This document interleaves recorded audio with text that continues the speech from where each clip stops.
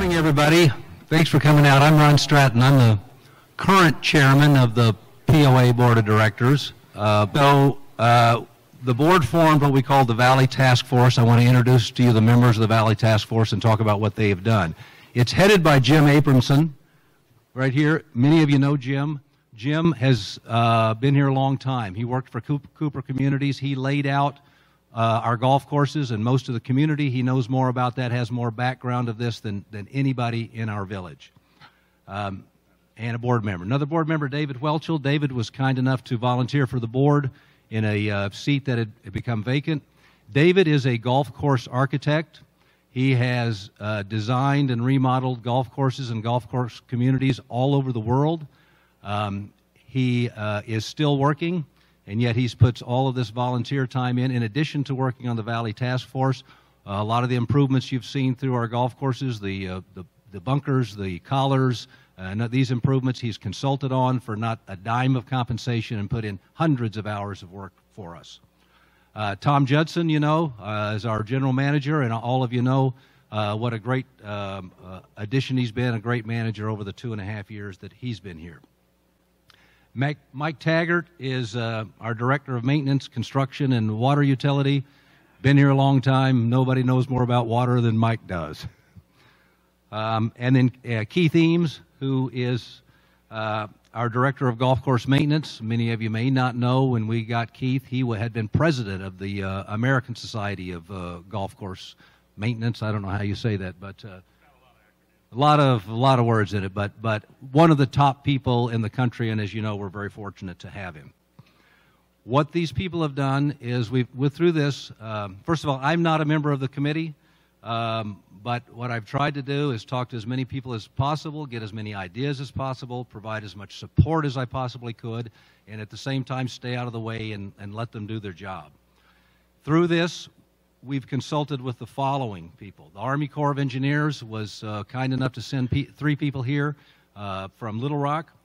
Our Valley Task Force, after considering a number of companies, settled on Burns & McDonnell Engineering. They are a well-known, well-respected firm nationwide and particularly knowledgeable of this area.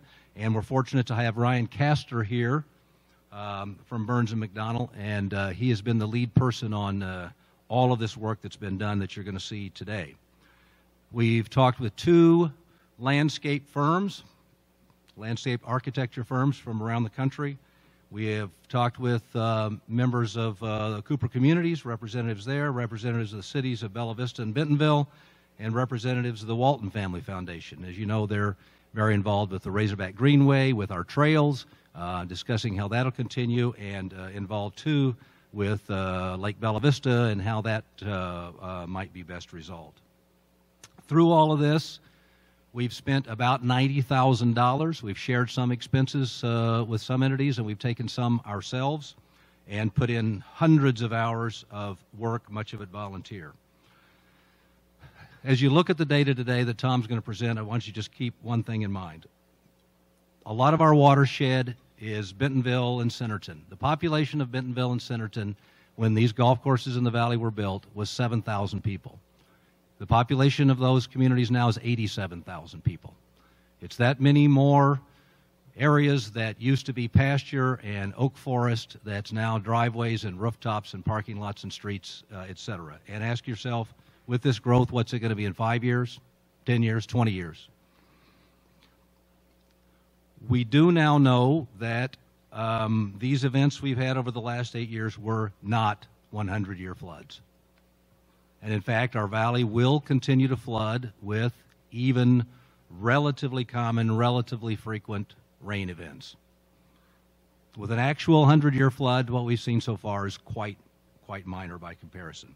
Now, we've been exploring all the possible ways for mitigating flood damage in the valley. We've heard a lot of suggestions from you, and we've addressed all of those, and Tom's going to cover all of those today. Our process is that we are going to gather facts, which was what we've been doing, then communicate those facts to our property owners, which is what we are doing now and will be doing for some time. Then consider all the options, and then propose solutions. And through that, we'll be gathering input and advice from you. What we're not prepared to discuss today is any decisions or any proposed actions, because we simply don't know yet. We haven't had all of this information much longer than you've seen it. Now, we're already hard at work. We're considering all kinds of options. We're debating, we're discussing, and trying to determine what those. We've heard a lot of suggestions from you, and we are considering all of those suggestions. We have committed to having another meeting on April 10th. And what we will do on that is at least try to lay out some basic options within certain categories, the pros and cons of those, and seek further input from you as our property owners. There will be no final resolution to all of this challenge anytime soon. There is no quick, easy answer that we're going to make a decision, regardless of what you may see and hear and people running around with their hair on fire. So how can you help with our analysis? We want to hear all constructive ideas, all constructive thoughts. We're seeking out all ideas. The very best way would be to take the time to write them out in a well thought out manner and send them to us by email is the best. We will consider all of those. By doing that, we're also able to go through them and say, these are the parts that are good, these are the parts that might be brilliant, these are parts that are challenging for the following reasons, and give good constructive responses to those. Now, I know some people have done those sorts of things or choose to post all kinds of information on social media and that sort of thing. You just need to understand a few things. First of all, a number of us on the board choose to not even have a Facebook account. And we also know that a lot of times these may be well-intended, but other times they are simply not well-intended and want to put out false information for rabble-rousing or whatever. And I just don't see that as being a very constructive way to get to real answers on this. We just don't have an interest in having Facebook wars. I mean, I saw one post somebody showed to me is actually from a person who's a candidate for the board who posted that we could easily solve this problem for $80,000 by moving some gravel, but instead we've chosen to spend $500,000 on a study. Now, you can do this kind of stuff if you want, and people might get riled up, but then they come to us and we have to try to answer those, and it's just not constructive. Now, after the presentation today, after you've seen all the facts, we want to hear from anyone and everyone who has constructive thoughts. And as far as I'm concerned, I'll stay here all day and all night to hear any kind of constructive things. But just to point out a few things, if you mainly want to tell us how disappointed you are that 9 holes of Birksdale is closed, I can tell you we are in 100% agreement with you. We have fully heard that, and we are in 100% agreement. I can tell you I am as enthusiastic and avid a golfer as there is in Bella Vista or any place. And I am as frustrated by that as anybody. If you want to tell us how important golf is to our community, if you want to tell us how important these golf courses are to you personally, we have absolutely fully heard that 100%, and we are in agreement with you 100% about that. If you want to tell us that you disagree with these findings or that you know more than the experts and that they are wrong for some reason, you are free to do that. But frankly, you're going to be wasting everybody's time. I can't tell you how many times people have come up to all of us on the board and want to confront us with all of these thoughts and all of these emotions, sometimes in quite an unfriendly manner, I have to say. And then we have to hear how so-and-so is continuing to badmouth us to anybody and everybody who will listen. It's not very constructive, and some of us, I think, sometimes may think this is not what we signed up for, but it's a problem, and we're going to go about it in a logical way. I hope we don't need to have, sometimes I have to say I feel, a little bit like the guy who was going to take the kids to the zoo, and on the day we're going to go to the zoo, there's a giant storm and flood, and the zoo is closed. But still, I'm the bad guy, and and they want to complain to their friends and throw a fit because I won't let them, go to the zoo. And I think all of us on the board think, well, you either have a very high opinion of us that you think we can control the weather, or you have a very low opinion of us that you think we're going to use some excuse to randomly take something away from what we all want to have, or be angry at us today for being the messengers of telling you the facts that we do know about this now. So I hope we don't, we've always said we have a 3-minute limit on these things. I don't like to do that if somebody has something constructive, but if we do want to have everybody have a chance to talk if they want to, keeping in mind, again, we are only talking today about facts, and we're not, as far as decision making, there's going to be other opportunities for that. I can tell you it's not going to be solved overnight, and I can tell you one other thing you can do that is important. We have another board election coming up. Ask these people, talk to them, get their thoughts and ideas. What are your plans? Ask yourself, who is most likely to find the best possible solution for all of us? I mean, to me, it's critical that David Welchel be on this board again and continue all the work. And there are not very many people like him in the world, and he happens to live right here. Patrick Laurie, who is right here, has been with us for the last 3 years and is running again. He's been very involved in all of the things that you've seen we've been trying to do to enhance our community, to fix things up, to rejuvenate and make Bella Vista as great as possible for everybody. And this is the biggest rejuvenation challenge we've ever faced. I mean, here's what I know. We have a beautiful valley of more than 200 acres going right through Bella Vista with a beautiful, free-flowing stream. And I believe we can find a solution that's going to allow us both to keep this beautiful valley very beautiful, very attractive, very useful for all of us, and assure that we have attractive, open, fun-to-play golf courses that we'll all enjoy in Bella Vista. I don't know how we're going to accomplish that yet, but we're going to start. We're going to take it step by step, not have a preconceived idea and then only try to get information that supports what we've already decided. We take it step by step, as I explained. And today we're going to start just by reviewing the facts that we know right now. So with that, we'll turn it over to Tom, and at the end we can have everybody's comments. Thanks. Anybody remember what Joe Friday's saying was from Dragnet? Just the facts, ma'am. So that's what we're going to focus on in this presentation. We're going to go over the facts. They may not be what you want to hear, but it's the facts, and that's why we hired the experts. Okay, so please hold your questions to the end. Good chance we will cover your questions during the presentation. Also, on Sunday, we sent out an email and posted it on Facebook about the web page. This entire presentation is now on that web page. So if you want to go on your mobile device, you can probably jump ahead and see what I'm going to cover in a few minutes. Here's the agenda. Here are the items we're going to cover. And Ron went over some of these items already. But this is what we're going to be covering. But I think what's important on the right-hand side is what we will not cover at this meeting. And Ron already talked about this. Okay? All right, let's talk about a site overview. I want to make sure over the last 8-9 months, we've been poring over maps, and so it becomes very familiar to look at a map and know where everything is, but I want to make sure everybody here understands it also. So here is a satellite view. You'll see that Lake Bella Vista is towards the bottom. We have Birksdale, Kingswood, and all the way to the north you have the state line. Often I'll use Lake Windsor as kind of my marker. I'll start at Lake Windsor and then I'll determine where I'm at from there. Okay, quick facts. All 3 golf courses are located in a floodplain. That's a fact. These courses were intentionally placed in a floodplain because homes could not be built. Cooper couldn't build homes in a floodplain, so that's why they put the golf courses there.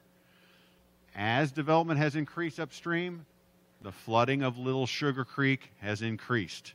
I don't think I'm telling you anything you don't already know. There is no way to stop the flooding. Our goal is to minimize it. Okay, minimize the impact. Okay, here is a satellite image. It's a little grainy because it goes back to '97. But this is a satellite image, and everything that is highlighted is the watershed. Okay? Huge watershed. This is the same area 20 years later. You have 85.8 square miles of watershed that flow into Lake Bella Vista. And if you look towards the bottom, You can see all the development, all this development you can see here. And if you skip back, you look in that same area, you can't hardly see anything. So those are all rooftops, parking lots, streets, driveways, everything that does not absorb water.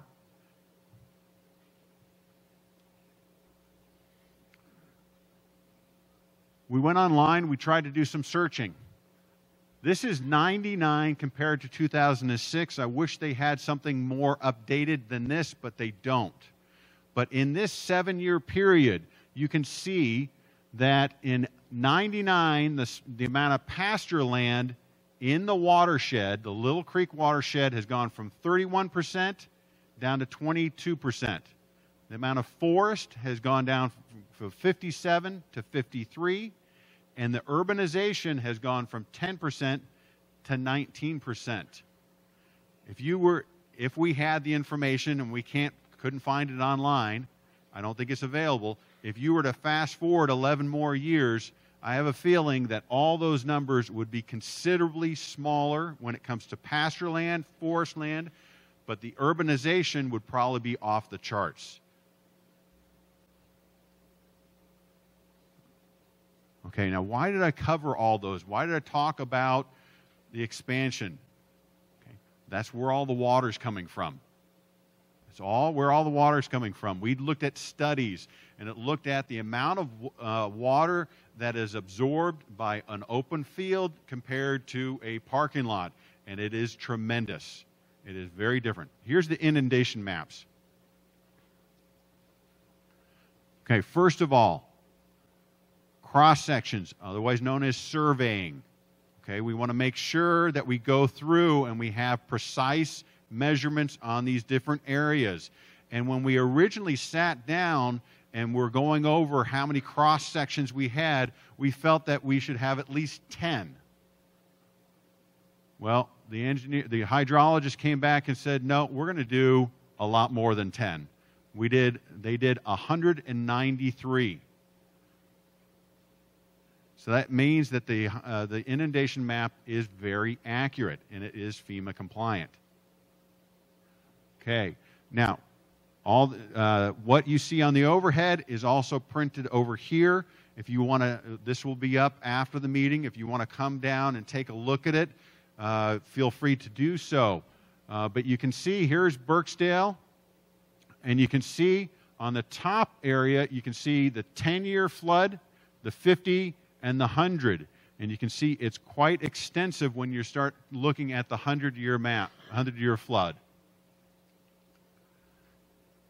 Here's Kingswood, and then the Country Club. And I think these are maps that are better that you research them either up front or do them at your own home because they're so detailed. But it shows you how much flow is potential to come through.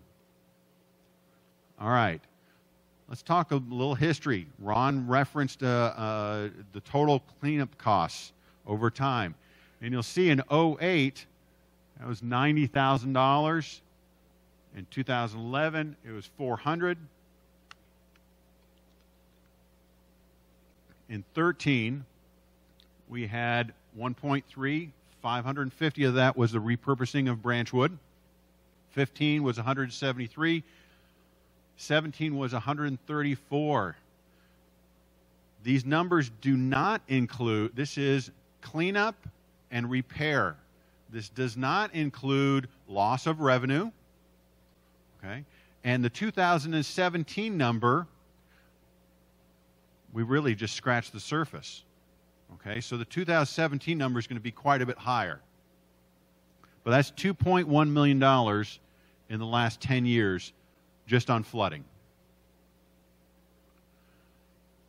Okay.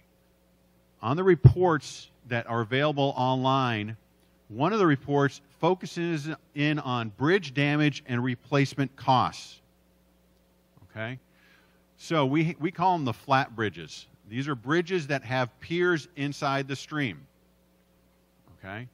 Those piers stop debris, they cause problems. and we have 5 of them. The best thing to do would have arch bridges that stay away from the stream bed and fly over from one bank to the other.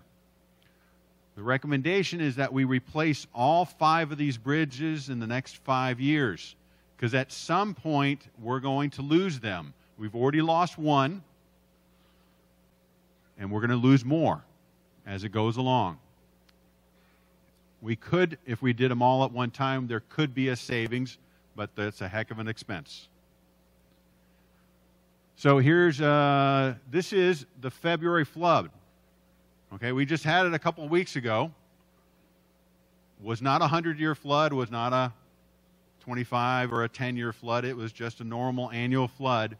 And that little sliver is what you see of one of the bridges at Birksdale. So, bridge replacement. Here's Casey's right here. You'll see that this is Site 1, Site 2, Site 3, and Site 4. And the dollar amounts.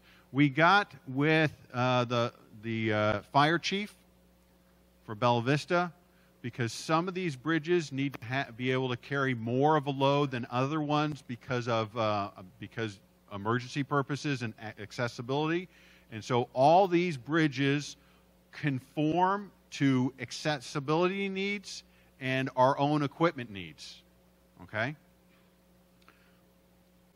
There's one on Kingswood. It's across from the recycling center. That's $425,000. So total bridge replacement is $2 million. Quite a bit of money. Stream bank damage assessment. There are multiple sites along the creek.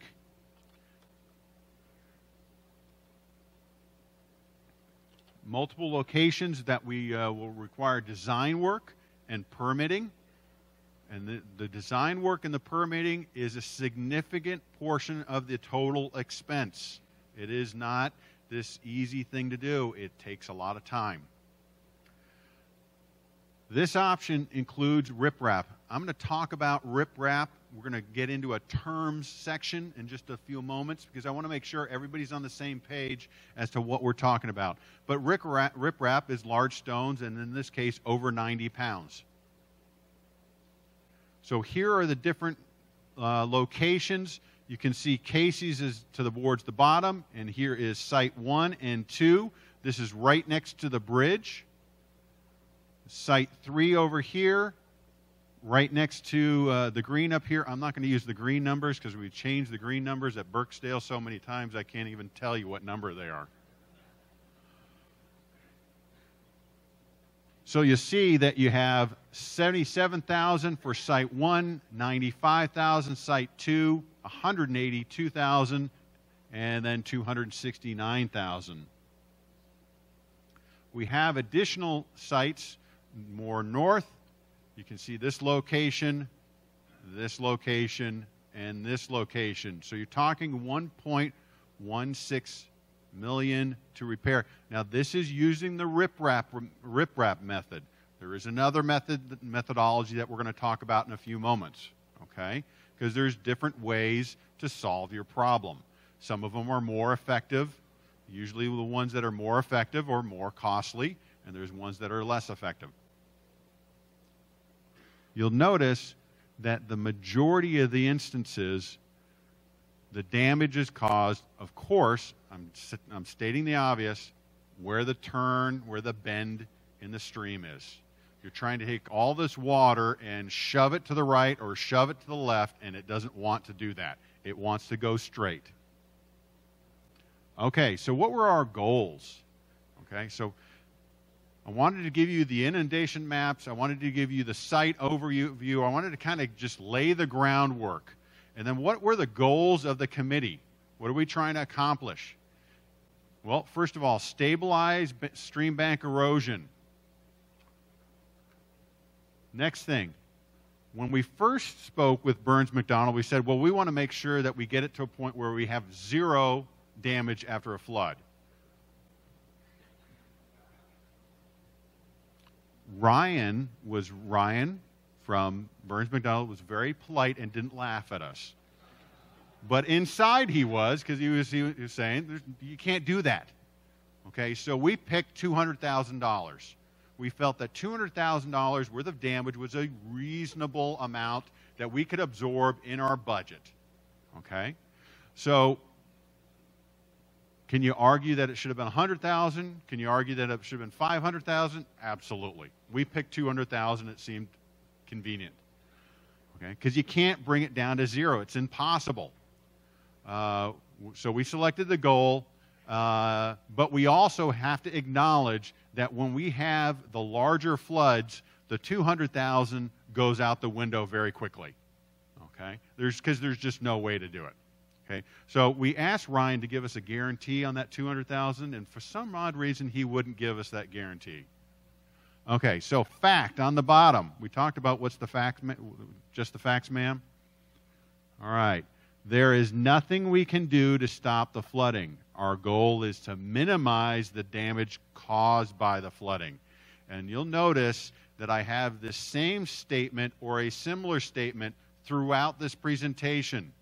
Okay, and I've done this on purpose because this is a fact that not everybody wants to hear, but it is a fact just the same.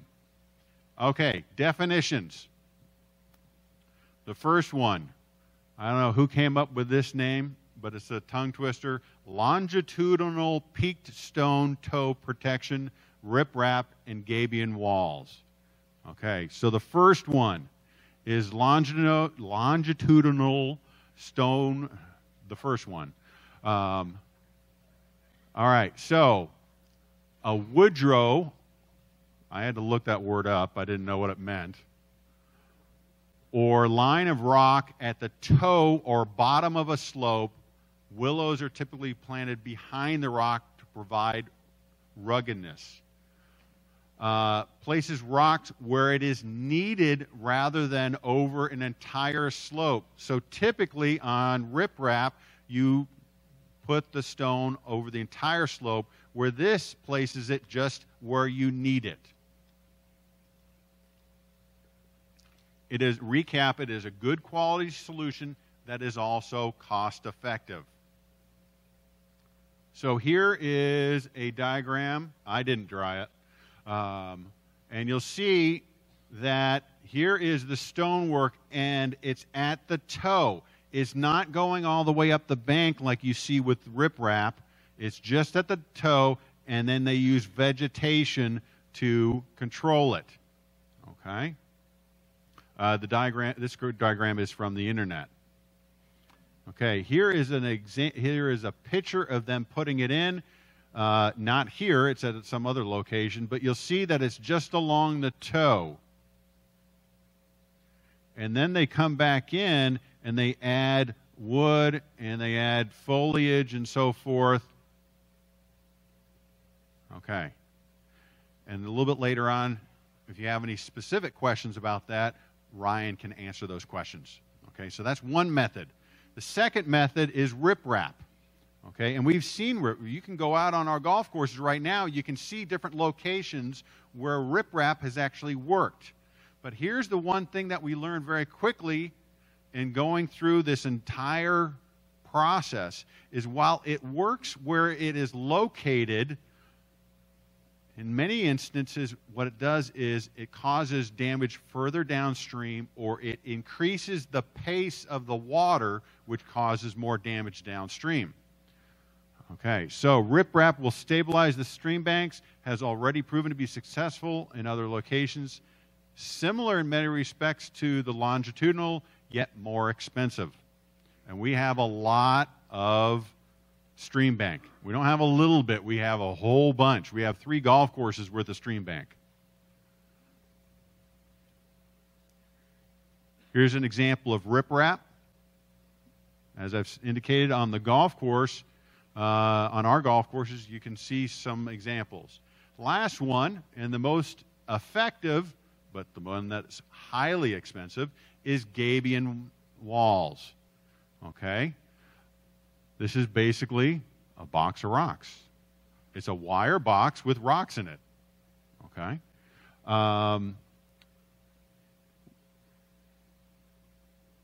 Gabion walls offer a tremendous amount of protection, but they are very expensive.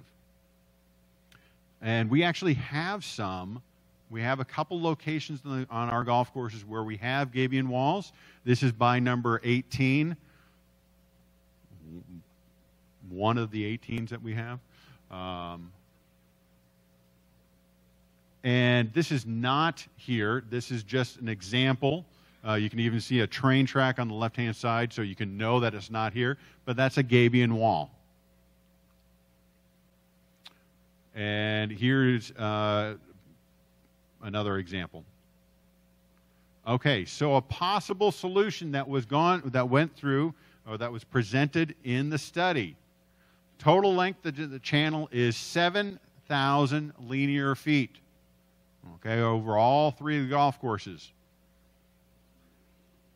After a thorough assessment of that entire 7,000 feet, determined that approximately 6,500 of it, we could use the longitudinal method. About 500 of it, we'd have to use the gabion wall method. And I think that you guys can probably even figure out which of the areas, the one by the bridge, that's a pretty bad area. Chances are that would be an area that they would use the gabion wall method because it goes up very steeply. Okay. Estimated project cost is 1.7, but that number includes a very high contingency because there's still a lot of unknowns. Okay. Remember, we have to have an engineer go in, do a full analysis of each location. We got to do permitting and so forth. So that's why we have a very conservative high number. Okay. Last one is how long is this going to take?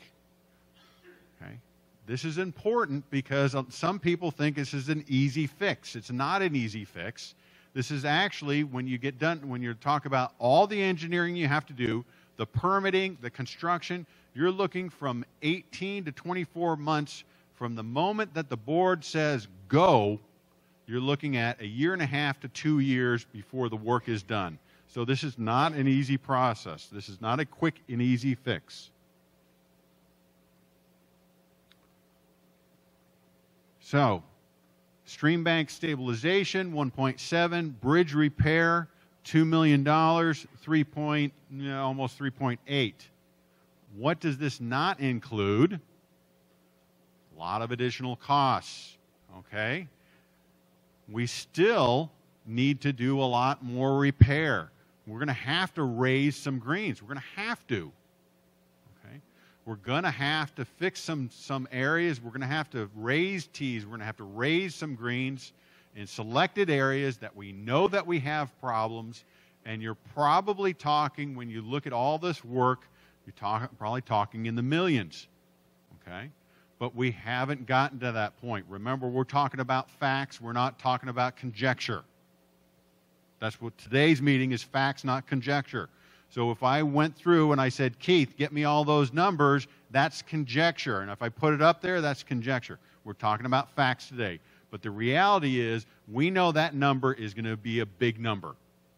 Okay? So you're probably, total project, you're probably talking about $5 million plus.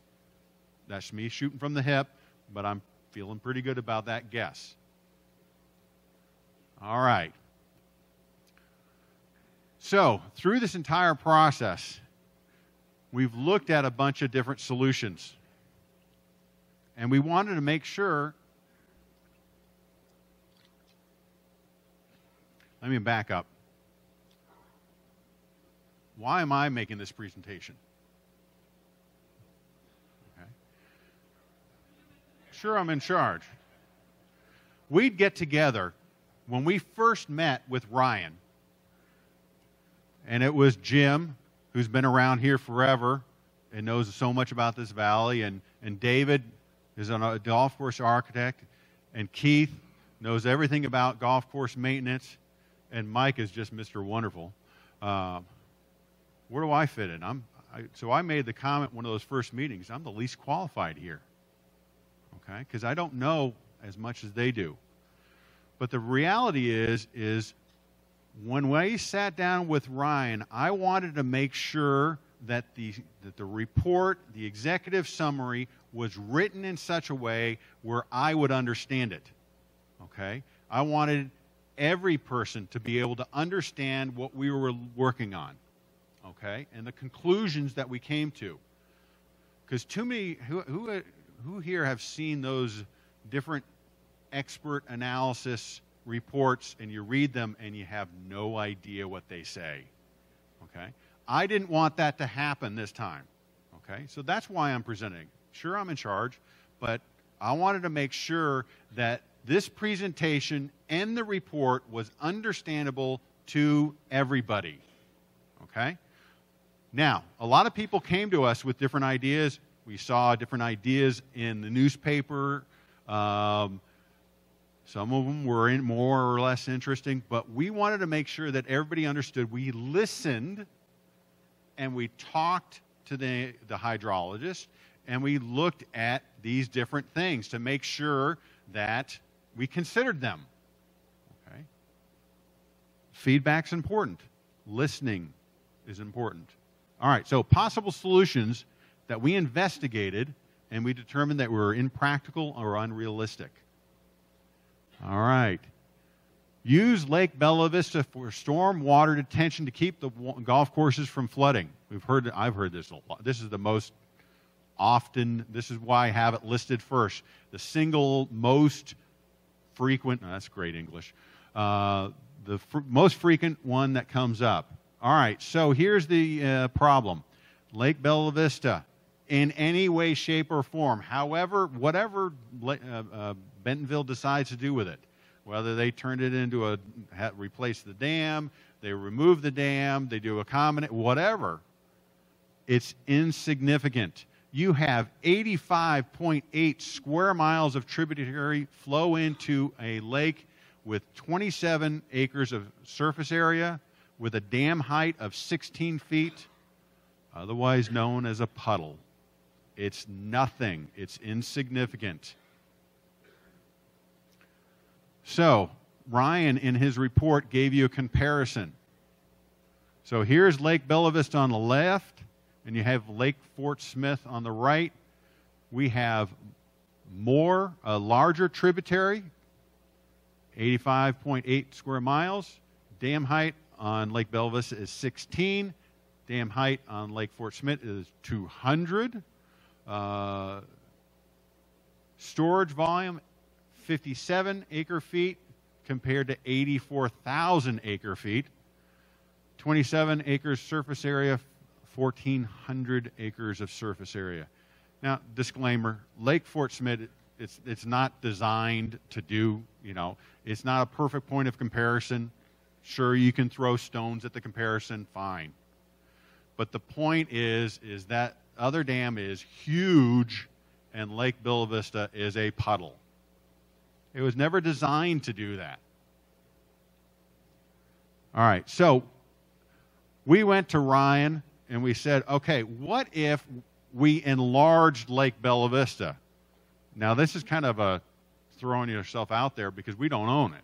So it's not like we can do this. But let's say we were able to talk Bentonville into doing this. All right, so let's dig it out. Let's, because way back when they dug it out every year. Okay, so we went and said we're going to dig this thing out to an extreme. And guess what you still get? A puddle. You still wind up with a puddle. It's you got a bigger puddle, but it's still a puddle. So that's what all those lines along there are. And look at how much larger this area. I mean, here's the water right here. Here's the truth. So we looked at really expanding it. Nah, still a puddle. But we looked at it. We analyzed it. We got the facts. We didn't just write it off. We heard what the property owners had to say, and we looked at it. And there's Lake Fort Smith. Huge. Huge. Oh, this is my favorite one. Raise the level of the dam at Lake Bella Vista. Okay, so if you recall, in 2017, it was the water was almost getting on to 71. Do you think the government's going to let us flood 71? I don't think so. What about the businesses downstream? If you raise it up, the water's got to go somewhere. It's got to go somewhere. It's a huge amount of water. It's got to go somewhere. So raising the level of the dam, unless you're going to raise it to the sky, it's just not going to work. Okay, use the POA lakes for stormwater detention. Okay, so we're going to lower all. We're going to make, one of the ideas, and early on this seemed okay. Well, what if we lowered all the lakes a foot? Okay, it would be a little bit of an inconvenience. Could we do that? Would it work? I mean, so early on, it seemed like a reasonable endeavor to go into. And I think there was even an article in the newspaper on this one. So here's a couple things. First of all, the lakes were designed for recreational purposes. So they were designed for fishing, for water skiing, for boating. They weren't designed for detention, retention. That was not why they were built. Okay. Second of all, and this is the kicker, the lakes feed into Little Sugar Creek downstream of where the majority of the damage is. Downstream. So you can save all the water, but it's not going to help us out one bit.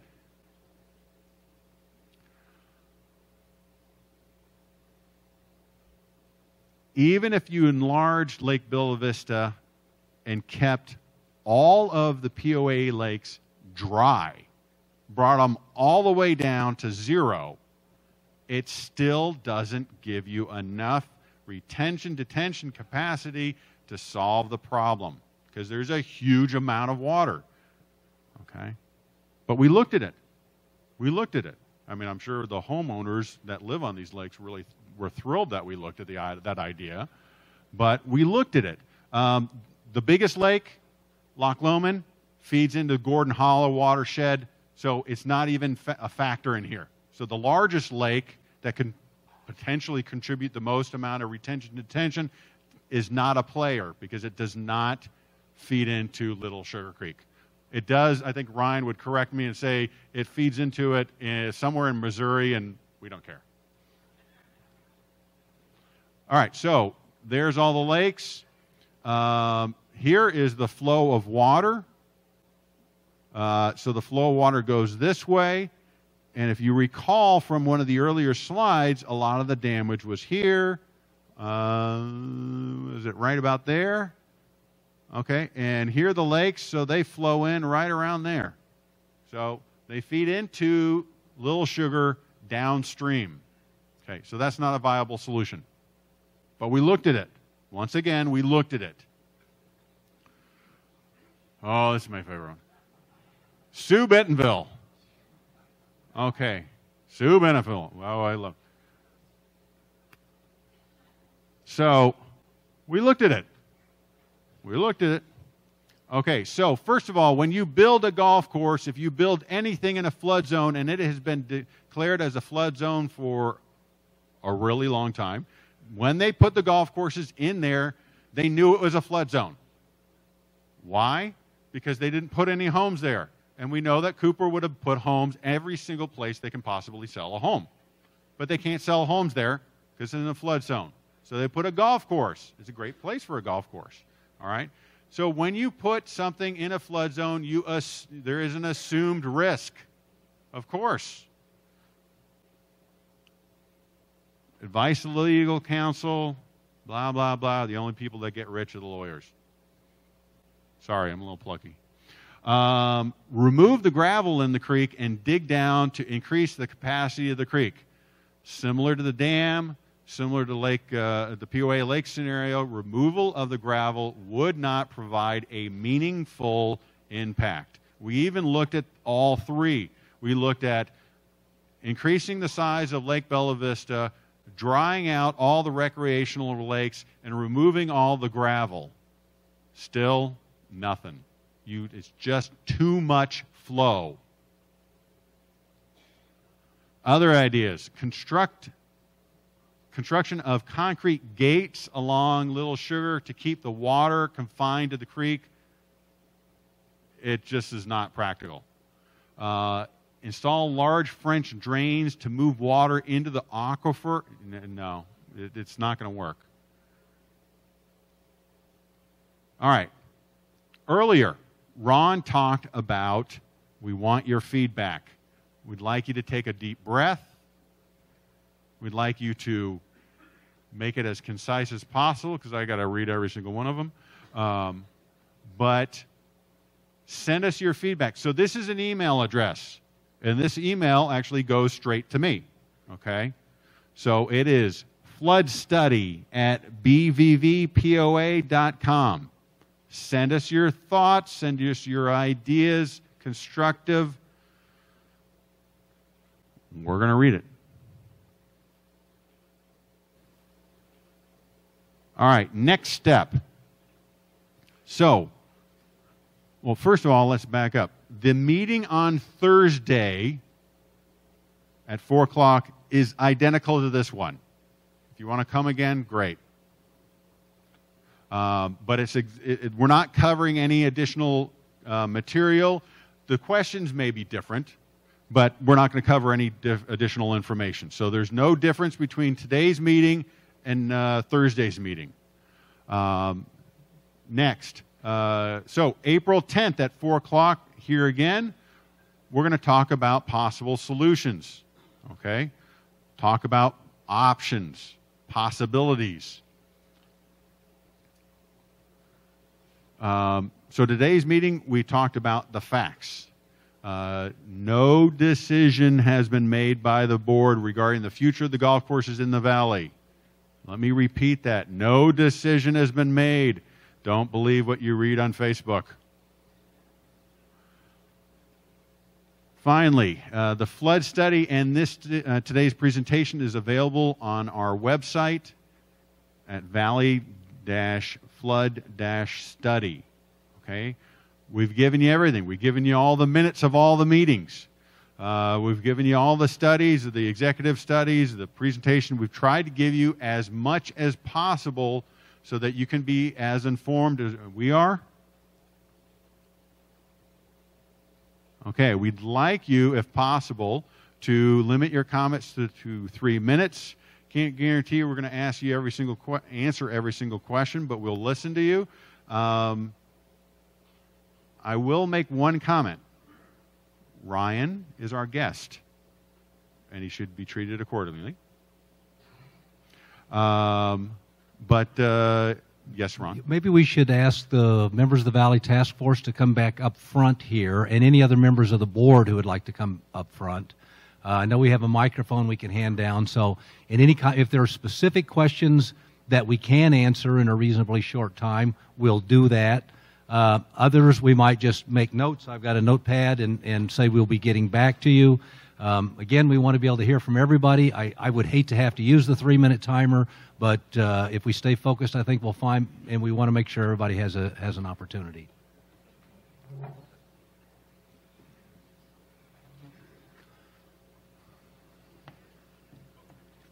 Just step up to the microphone at the front there. There we go. One correction, when I sat down next to Ryan, I asked him if I messed up at all. He said only on one thing. The stream length is 6.5 miles. The 7,000 that was quoted earlier, that's the area, that's the length that needs to be repaired, not the entire length of the stream. Okay? That's a correction.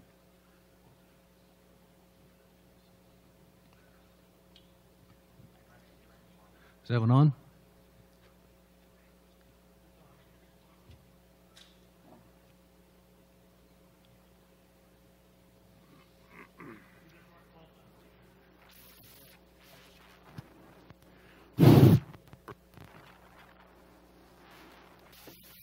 My name is Randy Wyatt.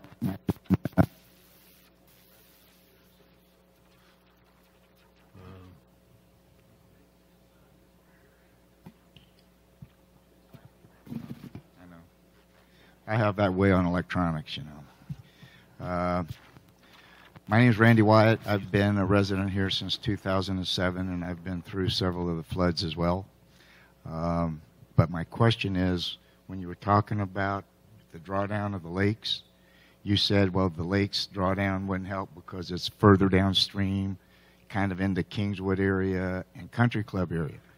Then part of the others presentation, as I understood it, is a lot of the problem is upstream through Birchdale, all the water gets moving really fast, and that causes the damage. Well, why wouldn't less water coming at one end give less damage to the water coming upstream if you had less water downstream? I mean, it's fluid dynamics, right? So if you got less water coming in, the water upstream can move slower because it's not pushing as hard against the downstream.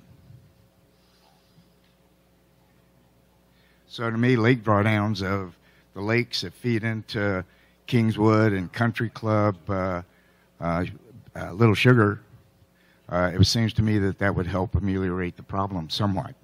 So the answer to that question is the majority of the damage occurred upstream, where there's a little less water than downstream, where the lakes converge and start feeding in. So the majority of the damage is where there's less water. But you're still talking an order of magnitude. There's just so much water coming down, it provides an insignificant...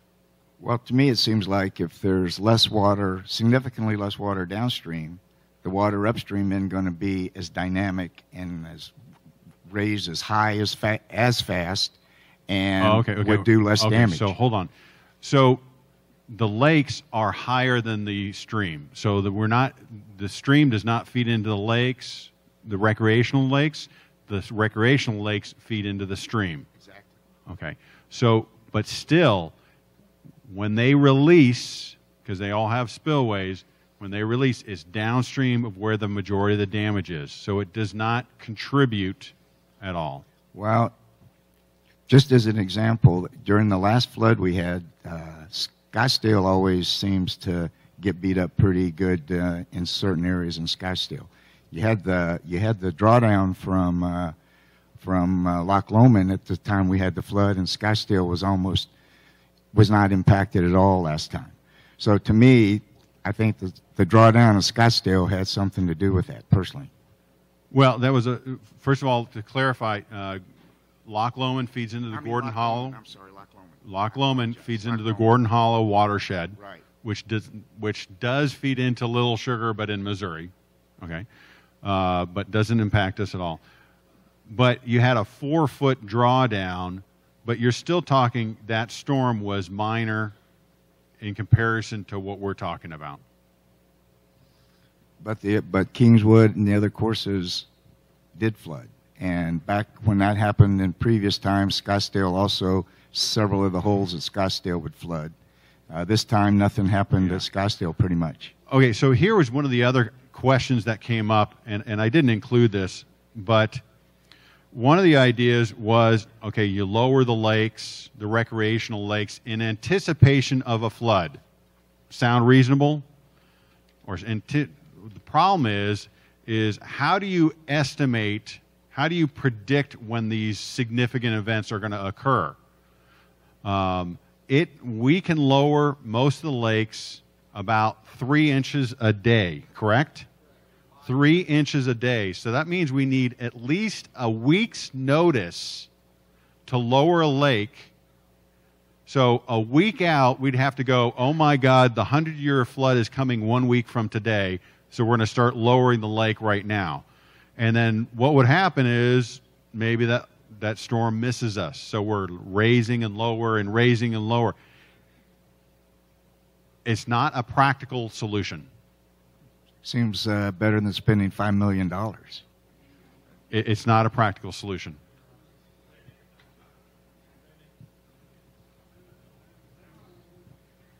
Okay.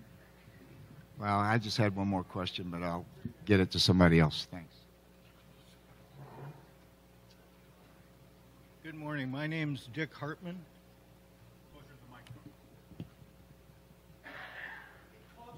Good morning. My name's Dick Hartman. I live at 3 Milford Lane. I have some questions regarding the cost numbers on the survey. On each occurrence, the 5 bridges and the 7 riverbanks, each one denotes a permit required of $7,000. So if you repair all the riverbanks in one, can't you do that in one permit? Do you need a permit for each rock that you're going to move, or how does that work?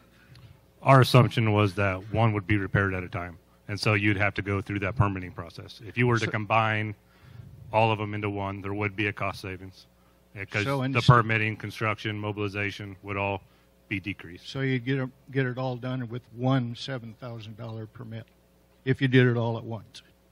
You could reduce, yes. Yeah. Okay. On the riverbank repair, there is also an item that says roadway design. What is that when you're fixing a riverbank? It comes to a total of $157,000 for the 7 riverbank repair sites.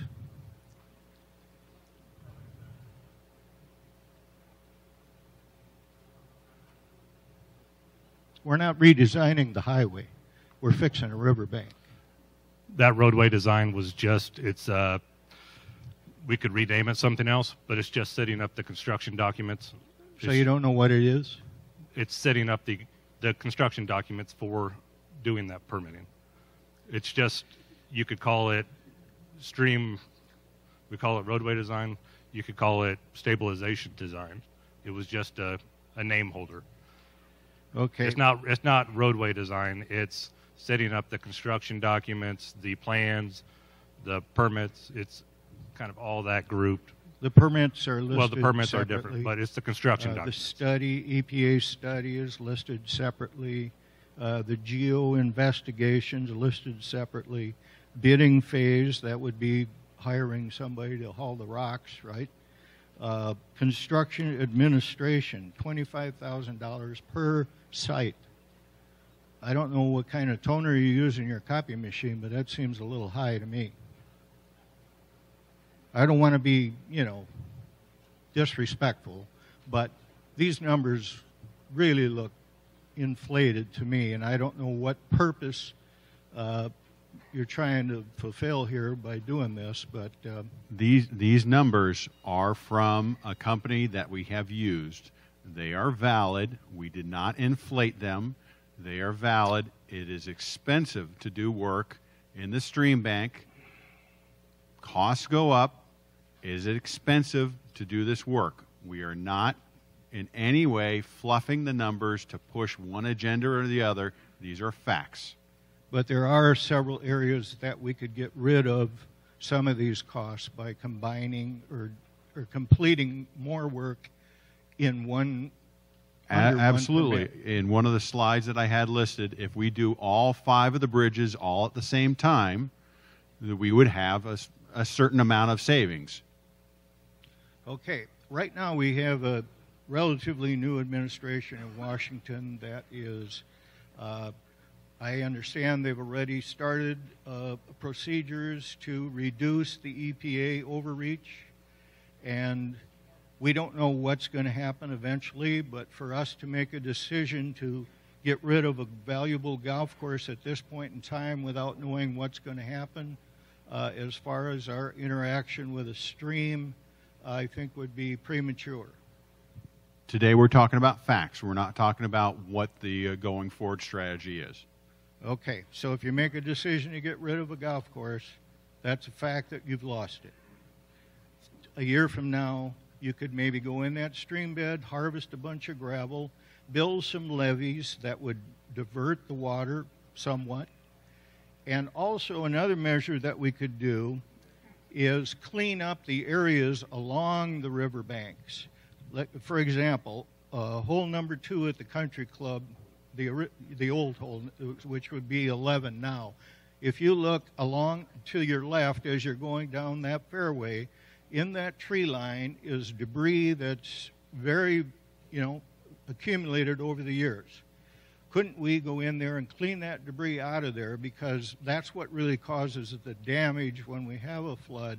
This floating debris gets trapped and creates a dam, which creates a churning action that scours the golf course. I think we could spend our labor hours with our maintenance crew in the wintertime cleaning some of that stuff up. All you got to do is pile it up and light it on fire. Dick, I know you have a lot of interest in this. Here's what I suggest. Write these specific thoughts and ideas out and send them to us at that, and we will consider all of them. Today, I think we want to give everybody a chance. We got a line behind you to make comments, and everything you send to us will be considered and responded. Thank you. Thank you for your time. Good morning. My name is Z.C. Wilson. I want to thank everybody up here on this board for doing the job that you've done.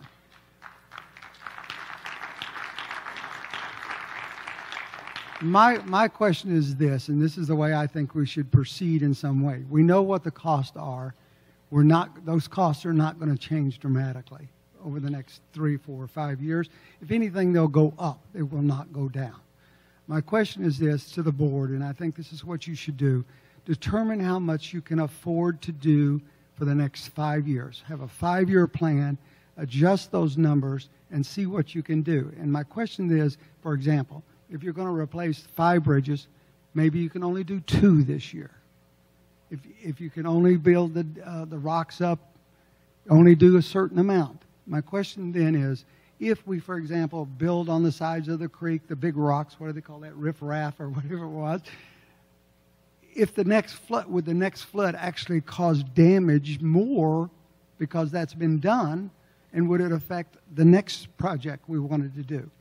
So you need to plan, I think, at least a 5-year program, minimum a 5-year program, and take each one of these situations and say, if we do this, how is it going to affect this? Is it going to damage this further downstream if we do this here? And then budget. You all have run budgets. I've run multi-billion-dollar budgets. I would do a 5-year plan. This is the way we're going to do it. This is how we're going to do it. And the only way this would work is if we know what one effect would be to the other. And I've been here, 12 years, and I can say this about that creek. I remember going across from 1 to 2 on the country club. There used to be a big swimming hole there. It used to be about 10, 15 feet deep. Now it's 6 inches deep. So trying to dredge a creek, even if we could get the Board of Engineers, the Corps of Engineers to allow it, is ridiculous, because every time you have a flood, the creek changes. That's a fact. The way is to keep it inside those banks as much as physically possible to minimize the damage. If we have a 10-year flood, we don't have to have $500,000 damage. Maybe we can have a much smaller amount, but not zero, of course. We know that. Thanks, guys. I appreciate it much. Hi, my name is Steve Munch. I've been a resident here since 2009. Close to the microphone and speak up. All right. Oops. I've got it. For me.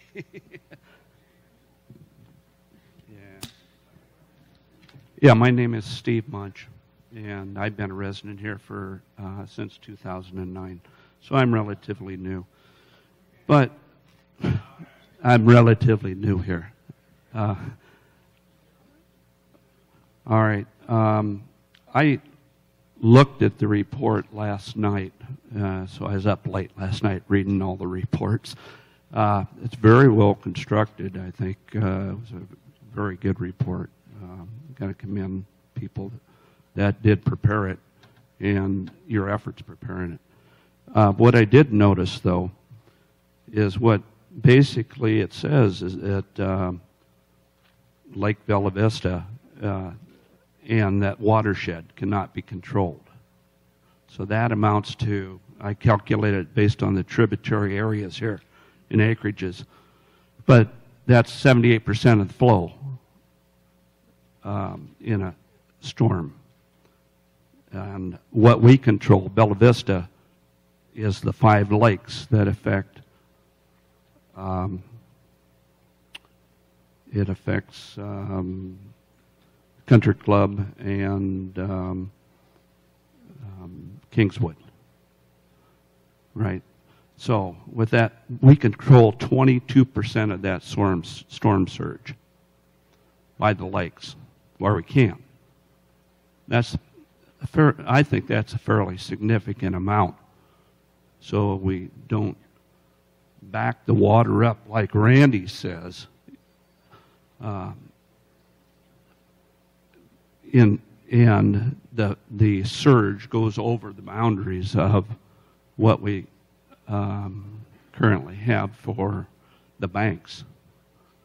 And the thing is that we know most of the time there's advance warning of a storm. And so we have some time to prepare for that storm. So if we could drain those lakes down, not 1 foot, but a significant amount to handle the watershed so that no flow comes over, we got 22% of the water that we can control. Now, and I'm not an expert, so I'll let the expert talk to that point. The 22% is overall acreage. Right. It only contributes, those 5 dams only contribute 7% of the discharge. And so it's not a direct ratio control there. Okay. My point well taken. 7%'s better than nothing. But also remember, and I referenced this just a moment ago, we can only lower the lakes about 3 inches per day. So to get it down multiple feet would take over a week. And there's just, you know, how reliable is the weatherman in predicting a 100-year flood a week out? It's not.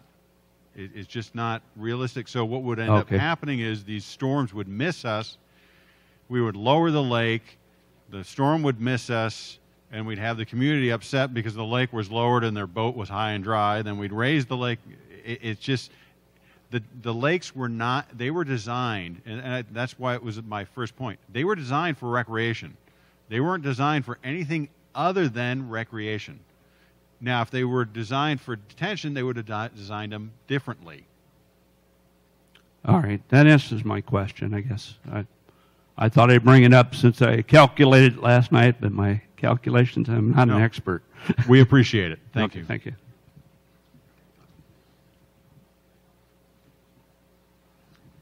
Good morning. I'm Buzz Bartley. 52 years in the steel erection business and steel construction, structural engineer degree. From Kansas City, worked on lots of Burns and McDonald's projects, including one of their building additions.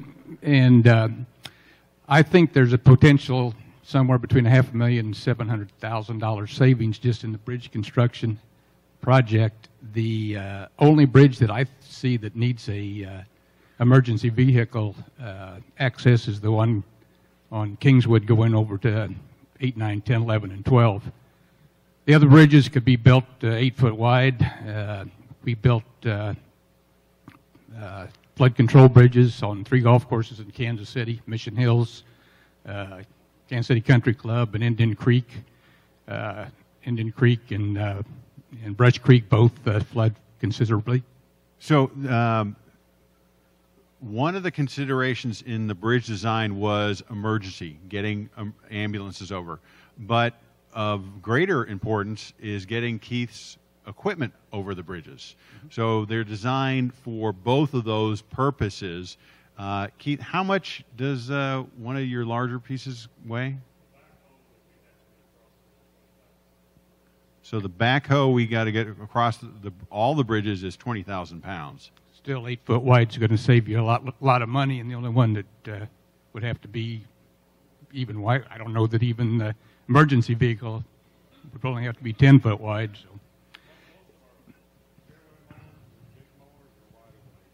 Are they? All right. Even with their...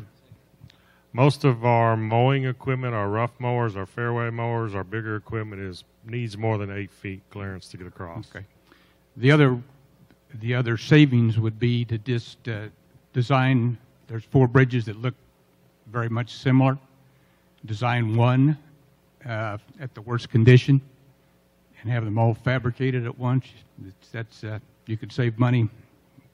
I mean, there's $140,000 per design. You could design one for the worst condition, build them all the same.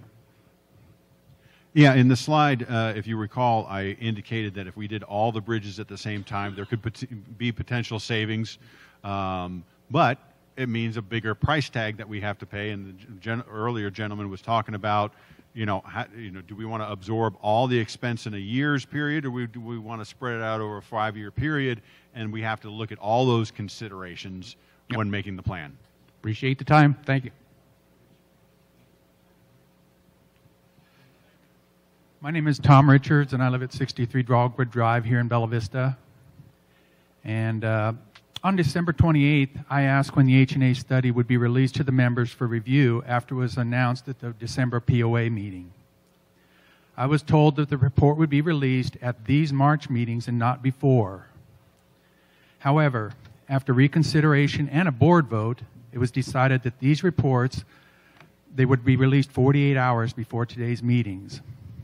At the January POA meeting, it was noted that the rationale for not releasing these reports until 48 hours before the March meetings was to avoid rumors. While the board has authority to withhold these reports from the POA membership as long as you want, you don't have the right to do so. It should have been released openly and freely. The members paid for the study. Your responsibility is the POA members and their families. I'll note that the 2 H&A reports were first available to the members on Sunday, March 11th as planned, and are dated February 12th and February 26th. I personally get the impression that the board considers themselves as a savvy political machine rather than a group representing POA members. As a board, if you can't deal with internet conspiracies and rumors, and yet your sole intent is to represent the interests of members in this day and age, you probably shouldn't be representing the members. I'm hoping you accomplished all of your intent by not releasing these reports on receipt. I'm also quite sure you have developed more distrust in your actions as the board than any benefit you gained by not promptly releasing these reports. As a result, I'm requesting that the first draft reports from Burns and McDonnell to the POA board be released to POA members. Again, you have the authority but not the right to withhold these documents.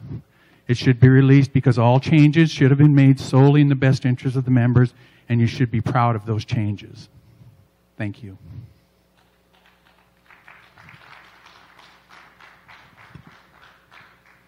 Now recognize when these reports were released to the board, we felt compelled that it was important that we share these with the board first so that they could digest them and understand them, because we knew that once it's released to the public, that they're going to immediately come to the board and ask questions, and if the board has not been educated on it.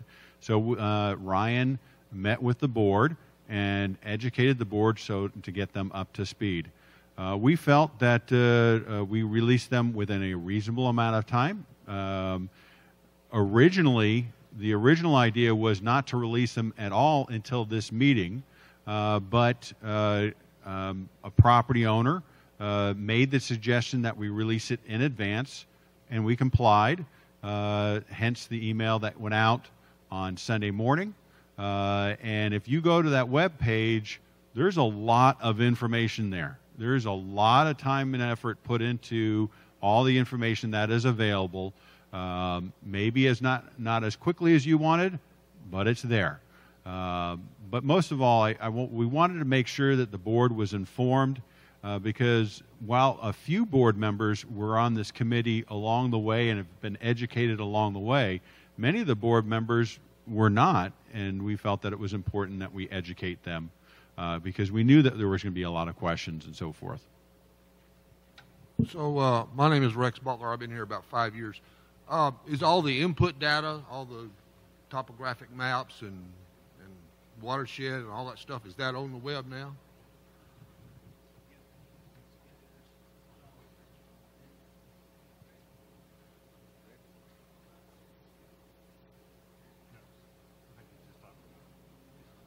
You mean all these maps? No, I mean the base topographic map that maps the watershed and predicts how much water is coming down, because you're presenting all that as facts, and it's very interpretive.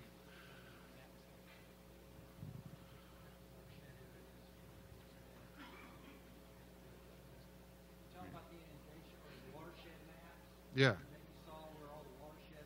Yeah. Yeah. Are you talking about the raw data behind how these? The raw data behind. Oh, okay, okay. March 23rd, we'll have that report from Burns McDonnell, and we will be posting that onto our website.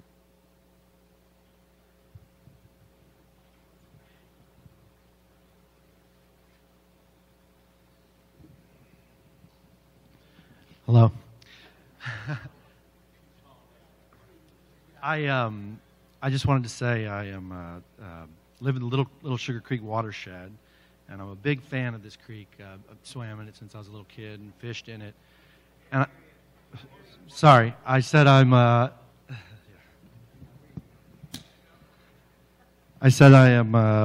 I've lived in the area a long while, and as a youth, I enjoyed swimming and fishing in Little Sugar Creek. And I think most communities would be really fortunate to have a resource like this flowing through the heart of the community. I see a lot of value in that, and I often will meet friends and we'll kayak and go float fishing on the creek. I'd have some concerns, I think, with seeing a lot of riprap on the stream banks, and I'd have some concerns with longitudinal peaks, stone protection walls coming out and jutting into the center of the creek. And I would, there's a project going on just below the Lake Bella Vista Dam right now, which is using a technique called natural channel design. And the idea there is that they'll use natural products to stabilize the stream bank and reduce erosion. And I know that since you've looked at quite a bit of different things in this study, I would just hope you could maybe look into that a little bit and give that some consideration as well. Thank you.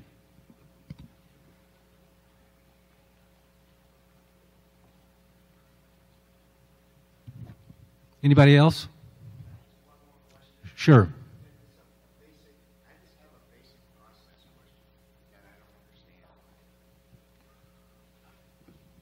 What involvement does the Corps of Engineers have to do with the repairs? I mean, I know that they control the streams and they control the tributaries, and they're a hindrance to getting anything done in a reasonable manner. But what options do we have to try to speed them up, and what things can we do to help clean up and clean things up?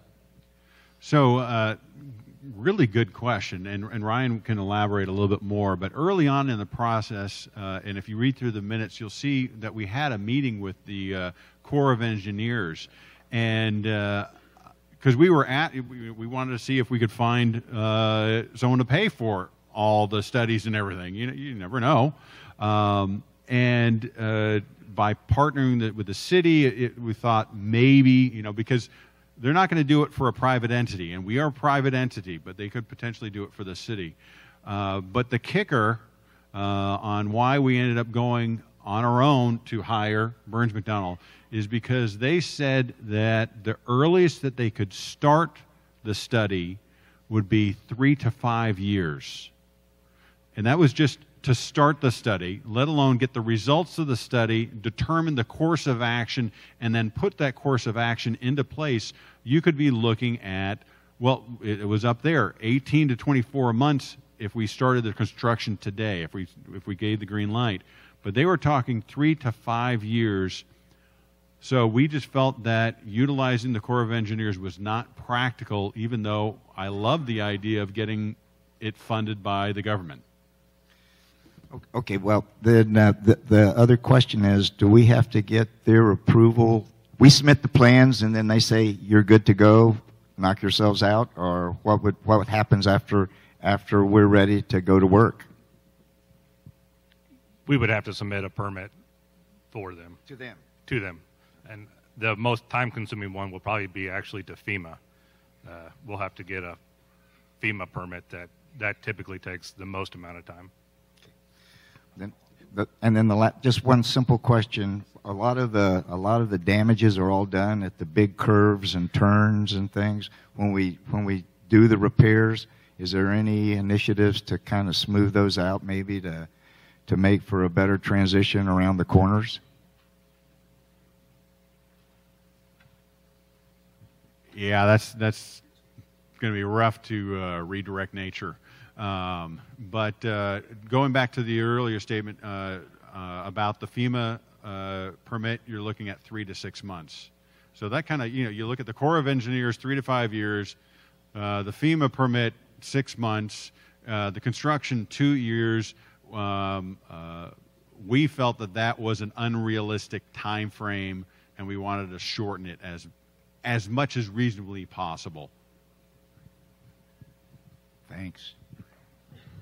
Okay, anybody else? Looks like one more. Okay. I'm John Glick, and personally, I feel that I don't think you should spend any money on this golf course at all. I think the days of the water is, Mother Nature is against you. Now, if you think that as the area grows and the houses are being built here, if you think your golf course is going to have more people playing it here, then what you should do is look at finding a place that doesn't flood to build a course if the demand is there. It's really, Mother Nature is against you, and I think you all know that. And, I mean, it's going to continue to happen. And, it's a great place to play golf, but it's, I think that the money being spent, it's just going to get worse. There's going to be more and more houses being built and concrete, and that's just my opinion. Thanks. Thanks very much. We appreciate that. And sounds like you've been sitting in the board meetings. I mean, what are the answers to this thing? And where do we go from here? We're working hard on it, and we're going to continue to do that. We're going to listen to everybody. We're sharing all the information that we have. Oops, not wrapping up yet. One more. Go ahead. I'll be very brief. I just want to support that last gentleman's comments, too. I see an opportunity for the POA, instead of asking members for more money, to reinvest from this money pit to world-class golf courses and other amenities within the village. So that's my opinion as well. Okay, well, like I said, the board is going to consider, and by the 10th, what we're committed to doing is at least laying out the various options. Not that we are saying we're for one or the other, but try to identify what are the basic options going forward to make sure we have a beautiful valley, always attractive, but that we also have the golf that we want and all the other amenities, and what can we afford and all those things. So we'll be seeking a lot more input. We appreciate you coming out today, and still a lot of work to be done. Thanks very much.